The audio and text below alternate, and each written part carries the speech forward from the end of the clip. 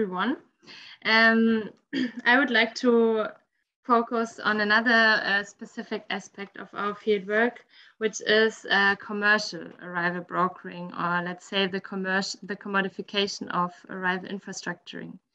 Because it turned out during my research in Dortmund, Nordstadt, that commercial actors and their practices play a crucial role, both for newcomers as well as for other providers and planners. Okay, I start from the observation that arrival infrastructures are created through continuous and manifold infrastructuring practices by a range of actors in urban settings. Amongst them, we can find people who mediate between newcomers and other actors and resources.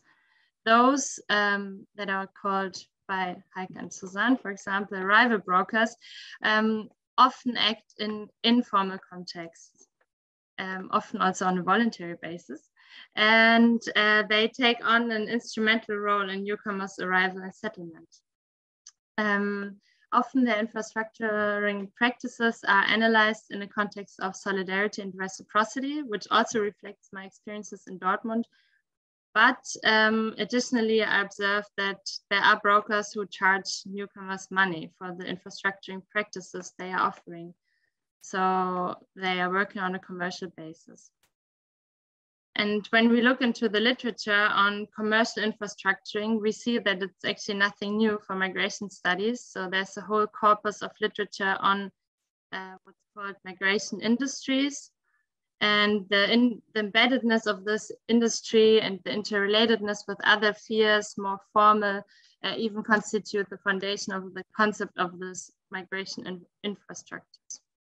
And migration brokers as part of this industry, such as labor recruitment agents or also smugglers, they take a crucial but also ambivalent role. So many studies show that they offer migrants shoots and ladders. They create opportunities, but also threats. Still, little research has focused on commercial brokering in arrival contexts and its effects for newcomers' trajectories.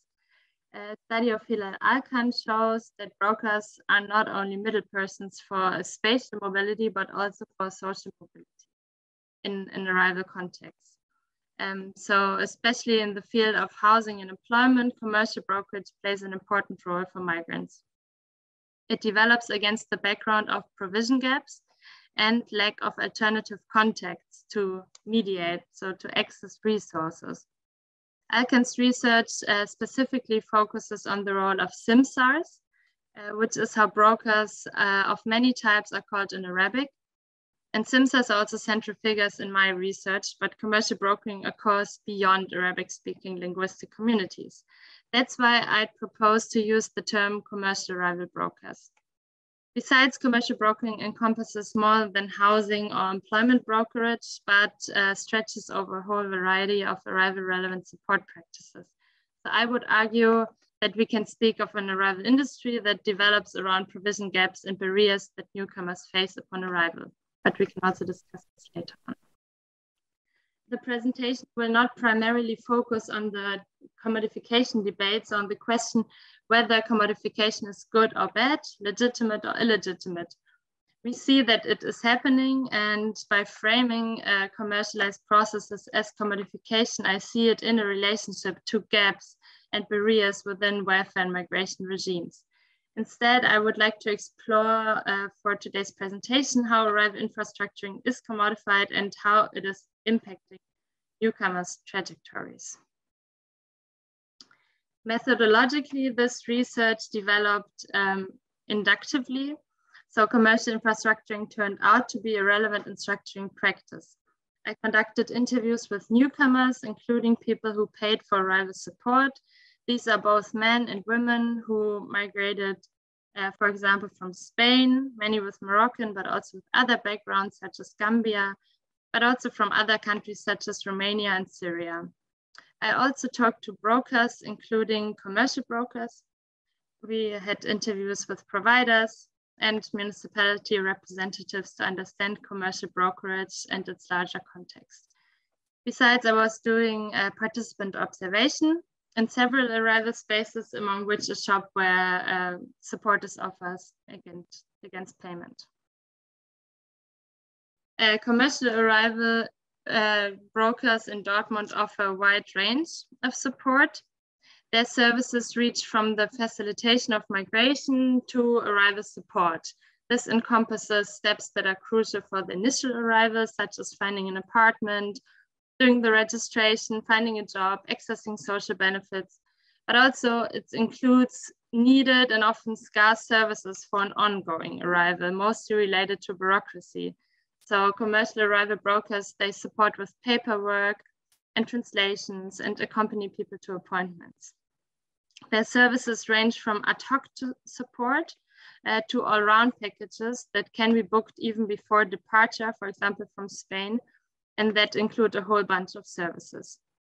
Some actors charge small amounts of money, others take very high sums, and the quality ranges also from certain professionalism to very bad quality. Some of the actors operate informally, offering their services in public squares or cafes, others via online platforms, and still others have a formal business and even rent office spaces, as you can see in this picture here on the right side. Commercial brokerage increased in the context of EU immigration following the EU expansions and the effects of 2008's economic crisis. It also gained importance against the background of COVID-19 lockdowns, where especially state services were inaccessible. We witness a moral delegitimation of the commodification of arrival support by many formal actors. They criticize that access to state services that are actually for free is subject to charge by private actors. Besides, the fact that the most vulnerable people have to pay in often land and bad housing conditions is seen as exploitation. On the other hand, commercial actors are legitimized by formal actors because they simply cooperate with them because they need intermediaries who translate, who support clients with filling out documents, giving advice, etc. Still, we also see that many providers in the municipality follow something we call prevention approach. So they try to reach newcomers as early as possible and direct them to formalized uncommercial support offers, because actually, especially in the neighborhood we are researching on, there is a dense network of formal support organizations. I would now like to focus on the ambivalent role commercial brokers take in newcomers' arrival trajectory. When researching on commodified infrastructuring, I found it quite difficult, and probably I find it still difficult, to grasp the role newcomers attribute to commercial brokers, such as the simsars. The argument is not yet very developed, but I see the relation between newcomers and commercial brokers in between reliance and unreliability. The interview with Rashida that was translated and commented by Latifa, where you can read a quote here, is very expressive in this regard. They are comparing simsars with doctors, where many people are waiting to get treated, but who don't cure their patients. Taking a doctor, even a private doctor, as a metaphor shows something about the relevance people attribute to brokers and the need to rely on them. But besides, the quote expresses some kind of trust and popularity. People rely, they trust in brokers. Some people I've met use commercial and uncommercial support parallelly, or even go back to a commercial broker after having been with an NGO for a while. But still, the fact that they stay without health, so that people are not cured and helped by commercial brokers, expresses an unreliability. So I would now like to develop two arguments that may help to better understand how commodified arrival infrastructuring is able to fill gaps that newcomers face and how it structures their arrival. Arrival infrastructuring is conceived and partly perceived as a service, I would say. You only have to pay money, then you can find everything, says Malika, and I think she describes commercial arrival infrastructuring pretty much as a service, not as a favor or an act of charity. And I could observe this during many interviews. So people attribute to board services another meaning, another matter of course. I would argue it expresses a certain increased agency people have in accessing resources, even if they are discriminated against and have little social capital. This is also amplified by the spatial context. So the sketch shows a shop where people walk in as customers to get help. To understand commercial brokers' practices as services also points to their flexible adaptation towards specific newcomer groups. As such, they are especially accessible, available, and oriented towards their customers' needs. What I would like to explore now more deeply. So often, but not always, commercial brokers commodify their own arrival experiences and their in-group membership, which is mostly related to linguistic or religious groups. As such, they receive a leap of faith, and compared to many other support services, they can easily communicate with their clients. Commercial brokers are thus very accessible. This is amplified through their location. As I said, they are often in public or semi-public spaces such as cafes, and some brokers also own their own localities. And all of them are located mostly in areas where newcomers live or spend time. In order to become even more accessible and trustworthy, brokers also make advertisements on social media or even pay other customers if they recommend their services to new clients. So accessibility and trust are not something that commercial brokers per se, but that they also actively create in order to get new customers. The availability of commercial brokers is also adapted to their customers' needs. As such, they often can be reached via messengers and way beyond standard office hours. They offer to accompany people, which is a practice that other services can rarely manage to do. But we also have to see that despite their availability, there is no security that people can really reach them. So many people told me stories about having a meeting with a broker who then didn't show up.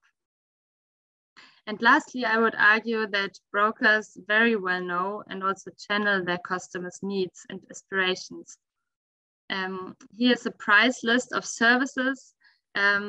One, for example, is making an appointment specifically at the foreigner's office through their online registration tool. And additionally, they are able to navigate the system and very importantly, to connect different fields. So for example, in the context of migration from Spain, they are able to broker an apartment, then do the registration at the municipality, register kids, find an employment, and then apply for social benefits. So they know the order, and if newcomers are able to pay, we'll talk about the traps in the next slides, they can quite easily actually reach a certain state of stability, because brokers, they connect different fields and navigate well through the system. But I would argue commercial arrival brokering is also especially unreliable because it follows a commercial logic. One of the commercial brokers I talked to gave me this business card that you can see, and I found it very surprising or astonishing.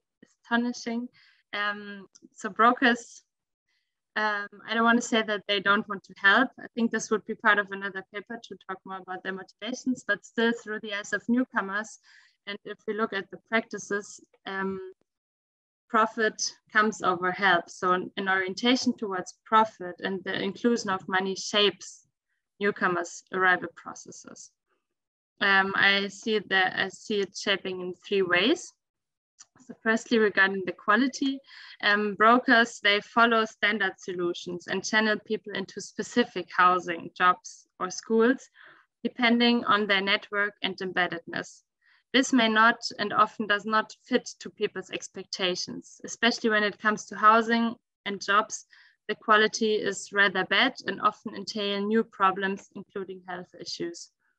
Besides, a service is ticked off, even if the goal is not reached yet. For example, a broker tried to register children in a kindergarten, and his service ends after he has tried at 3 kindergartens, even if there's still no place found. So there's no guarantee or reliance on help or on the quality of help. The commodification of arrival support also affects its duration. More steps mean more money, and so newcomers face delays and have to wait, which can create existential problems. Paying more money may reduce waiting times, but this leads to a third element, which is the monetary accessibility. I could observe how arbitrary prices or prices that don't fit newcomers' resources result in conflicts and eventually end the trade relationship. And unsurprisingly, money and the price excludes many people. Even if commercial brokers also in this regard perfectly adapt to their customers and propose, for example, installment payments once their customers receive welfare benefits. But of course, newcomers, they are not only customers relying on one broker. Instead, they navigate, recall, and co-construct their arrival infrastructure. Often after an initial phase of arrival, many look for and find uncommercial alternatives, especially after some ruptures or disappointments with the commercial broker. But of course, we also see that in some fields, such as, for example, housing, there are almost no alternatives. So people are stuck and rely on commercial arrival infrastructure to move on. I would now like to come to some conclusions. We will also have time to discuss them later on.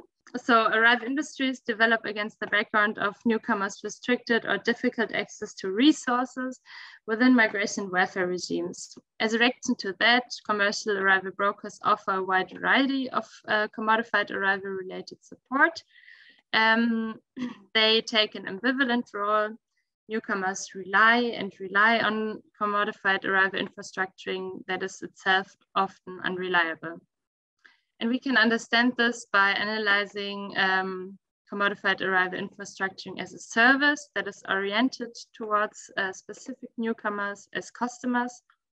But due to its profit orientation, it does not offer reliable help, but may shape newcomers' access to resources in terms of quality, duration, and monetary accessibility. Just as a short outlook, we would, in this breakout group, of course, talk about commercial actors or commodified arrival infrastructuring, and I'm interested in your experiences, also how you see the relation between the commercial actors and more formal, informal, uncommercial actors, maybe also what we can learn, what possible implications for policy. And lastly, it's also about concepts. Yeah, thanks.